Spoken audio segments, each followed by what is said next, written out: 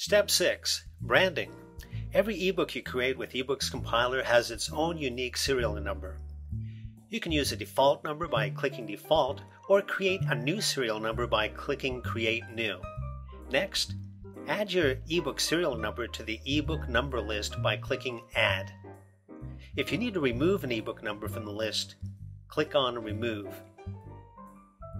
eBooks compiler gives you two branders, a light version and a full version. The difference is a light version only allows you to change given tags, in other words, tags already added.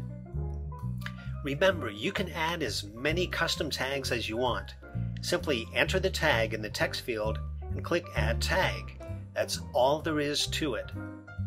You can update or delete any of your tags by selecting them. You also have an option to add a password to your brander. Let's add a password and then create the brander.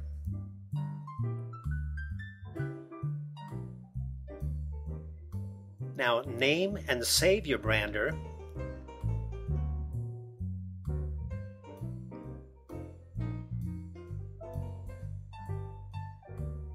And then be sure to check out the brander video.